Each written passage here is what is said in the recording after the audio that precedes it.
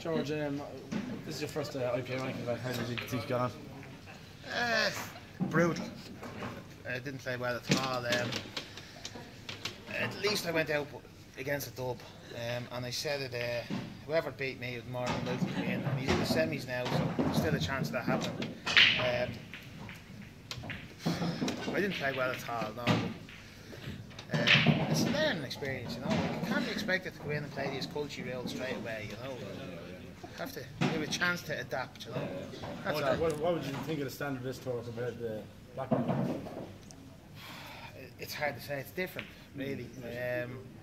You are better at blocking pockets and missing balls than we are, but we'd be better at potting balls, you know, stuff like that. We used to be more snaky.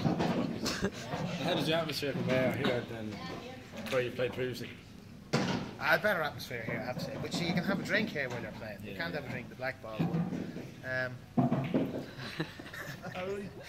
Why is our crowd gathering? How do you fancy your chances for the win one of the tours this year in our race? Oh, well, I'd probably be odds on, really, wouldn't I? You know, realistically, if you to win one of them out of them all, odds on, definitely. Yeah, definitely. And, do you think Carl Dunn has expressed an interest in playing you for a couple of quid in Blackpool? He says give it fun and look for us 21 minimum £5 grand. How do you think about that? He wouldn't play me. He wouldn't play me. He's talking shite. He wouldn't play me. I'm not going to even answer that because he just won't play me. There's no point. He won't play, so there's no point in even going on about it. No, there's like you'd struggle to get Dempsey to play me, but maybe anyone else he wouldn't. No, definitely wouldn't play me. Just what about this big matchup with Tierney? How do you rate him as a player? I don't like saying it. I suppose honesty is the best policy. He's brutal. I find it very hard to concentrate against him because I'm not good at concentrating against lads that can't play. You know, like he can't even cue. He's hopeless. Like, actually, I'm on camera, so I can't really say anymore. You know. And would you think about representing us over the World Championships in Blackpool? I don't think so. And how would you fancy your chances of winning the World Senior in Worlds? Oh, I wouldn't be odds on for that now. It's hard to say. I'm only starting out with this. Like, there's a lot. I still have a lot to learn. Yeah. You know.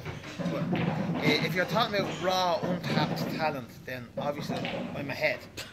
But when it comes to this snakiness, I'm not a snake. Yeah. That's the only thing I can say. You know. I'll have to learn it. You seem to be kind of dedicating your life towards the pool now, which is good. You're getting no, I hardly ever play. No, George, you're non-stop on Facebook about it. I'm on Facebook about it, yeah. Where would this, if you win one of these events, I'm sure it would rank very highly in your list of merits that you've won since you started playing Q-Sports? No, to be honest with you, if I won one, I'd probably get stick off the snooker lads for even playing them. I'd enjoy it if I won it, you know, I would enjoy it because at the end of the day I'd get to slag yous on Facebook and stuff like that.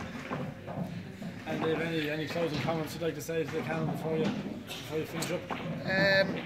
I'd like to thank Ken Martin. Cause without him I wouldn't have been here this weekend. He's a sound lad. I was stuck for a few quid.